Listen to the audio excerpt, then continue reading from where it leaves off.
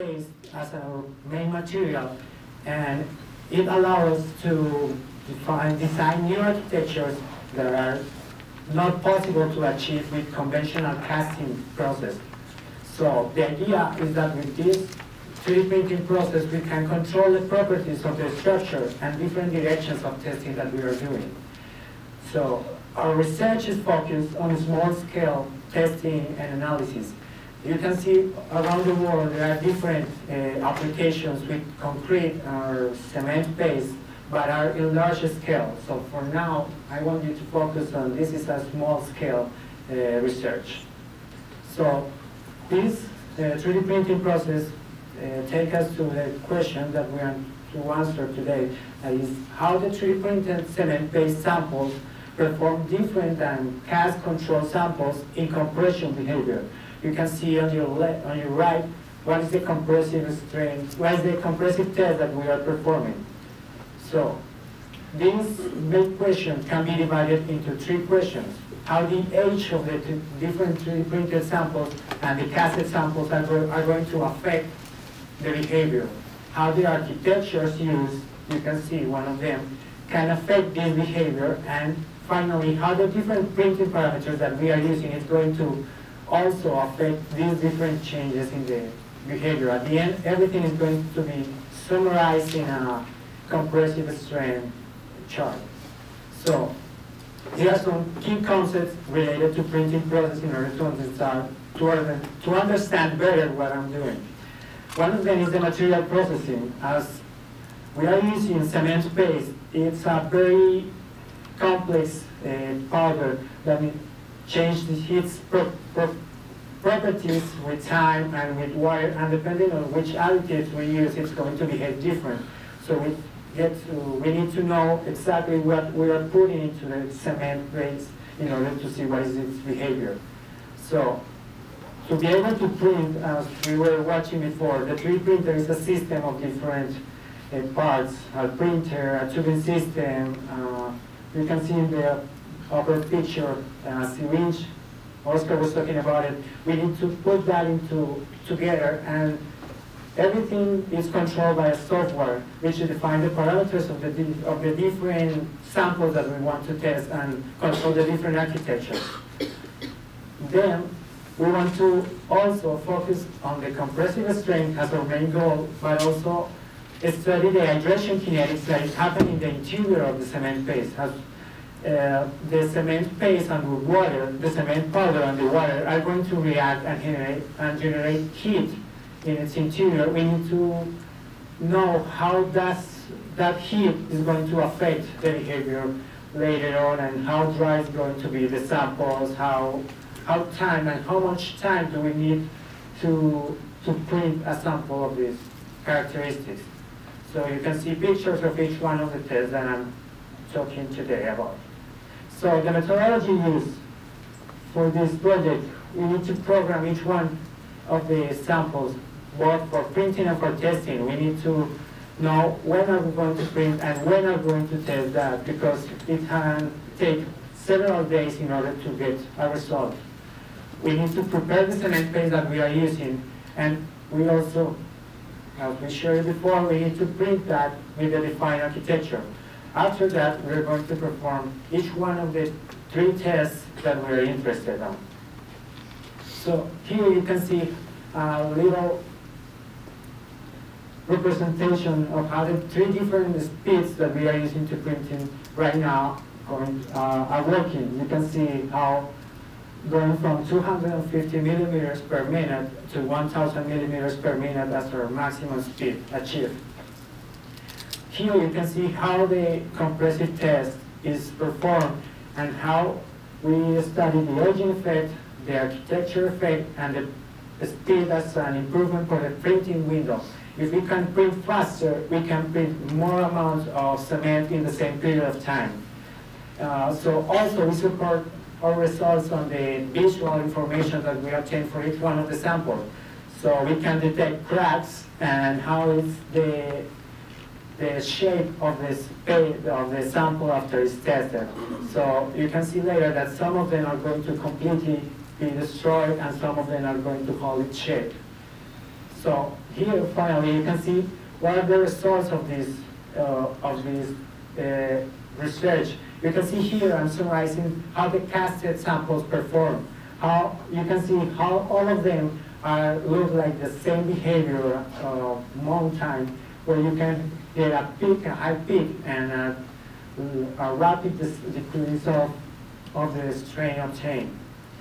Here you can see how the 3D printed sample behave. You can see a difference, evident difference between the printed and the casted samples. So here I show you one of them. So you can see casted samples can achieve more load, can bear more load, but at the same time, printed samples, we are obtaining more strain, which means that the printed samples are going to be able to deform more with loads, and are going to hold its shape for longer time. Meanwhile, the casted samples are going to just destroy, and nothing is going to be useful from that samples. So here you can see how are the effects. That's what I'm talking about. You can see the picture of a casted sample. It's completely destroyed and it doesn't have a pattern, a regular pattern. Meanwhile, you can see how one architecture used is going to hold its shape after the testing. So also happens with a different architecture, which changes the degree of each layer between 0 degrees and 90 degrees. So finally, you can see some of the architectures that won't behave as well as the first two showing you here. So the idea is to look what are the architectures that are useful for further research and how we can develop those architectures to different purposes. So finally, we have the effect of the printing speed. So you can see this is the default speed we are using for testing right now, which is 250 millimeters per minute. And how we have as reference, I forgot, on black, you can see the lines on black are the reference for cast samples. So you can see how is the behavior of 500 and for 1,000. We need to do further research in this topic in order to generalize these results of this particular graph, so we can determine which is the best printing speed for the process.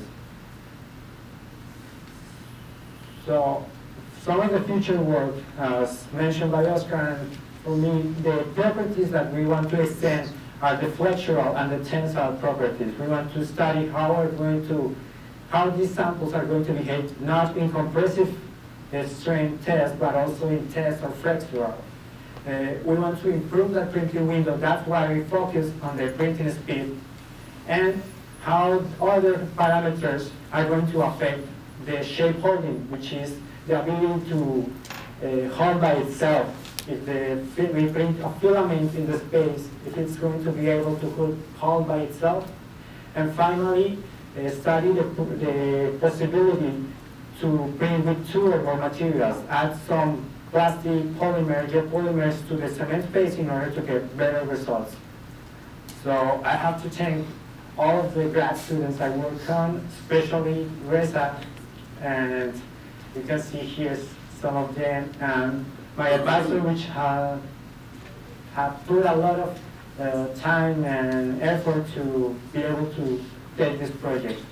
So thank you also to you for, and thank you Juan Diego for giving me this opportunity, and Uli, I really wanted to see her here, but I know she is very proud of everybody. So, questions?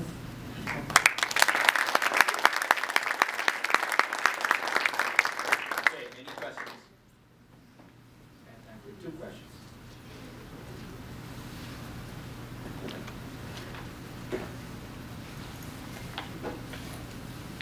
Fabian, thank you for your presentation.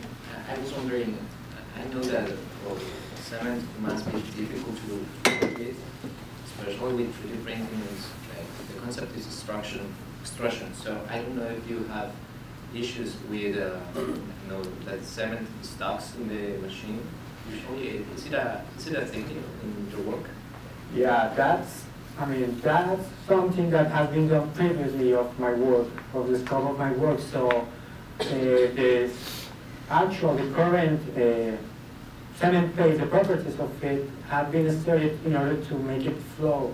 Sometimes we present difficulties with the clogs in it or in the tubing system, but it's not a regular thing. The mix is designed to flow through the tubing system, and then when it's printed, it's going to become solid faster. It's a property of the material right now. Okay, thank you. Please. Congratulations, Fabian. It's very interesting research project. I think it's very important for the resilience of materials, especially for the earthquakes. Maybe in the future, the mechanical properties of our construction are changing, and now are changing. And I have a question which is direct in writing. You can think that it's possible to print in CMC ceramic matrix composites, for example, with fibers, maybe, and you change the yeah. The good thing about this project is that allows us to integrate, as you were saying, fibers, other materials. As you can see, it's part of the future work to first study the properties of the cement paste by itself, and then extend this research to different additives as fibers, other kind of materials, other additives for behavior. So yeah, it's an open window to include more materials or more fibers. And it's an open window for you. Maybe in the future you can develop this with the professor, obviously. But congratulations, it's very interesting process that you are doing here. Thank you.